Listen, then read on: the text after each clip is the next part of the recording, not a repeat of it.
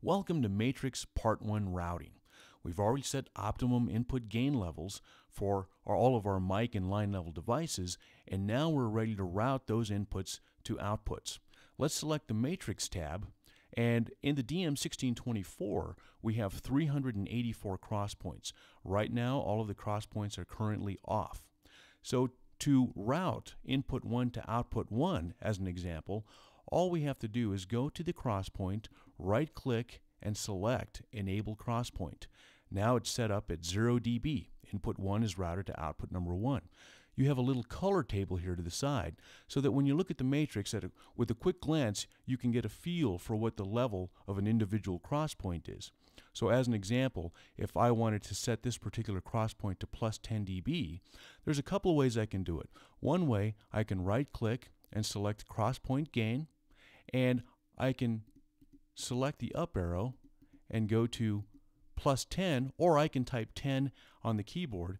I'll select OK, and now you'll notice it's yellow to indicate it's within the plus 1 to plus 10 dB range. Okay, so let's say I want to set input number 3 to output number 1 at exactly the same value. Well, I can do this. I can right click, select Copy Crosspoint.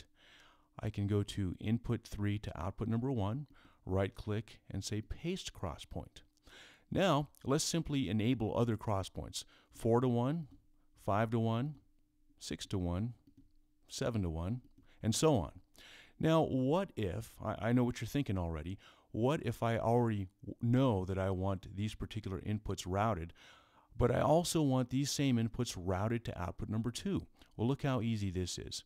I'll right click on output number 1, say Copy Column, let's select that. Go to number 2, right click, select Paste Column, and now I get an exact duplicate.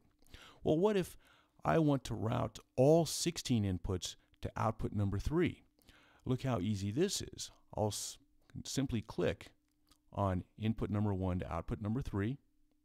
Now I'll hold the Shift key down and I will click on input 16 to output number 3. Everything's selected. I'll right click and select Enable Crosspoint, and now all of them are automatically set for me.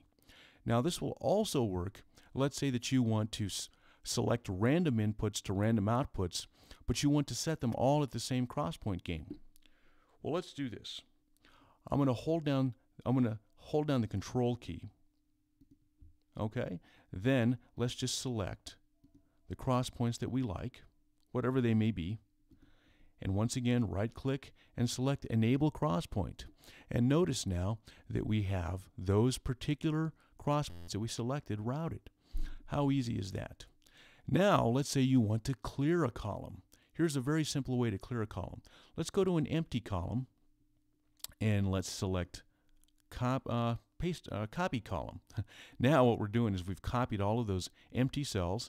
Let's go to number 3, select Paste Column, and it automatically clears that column for us.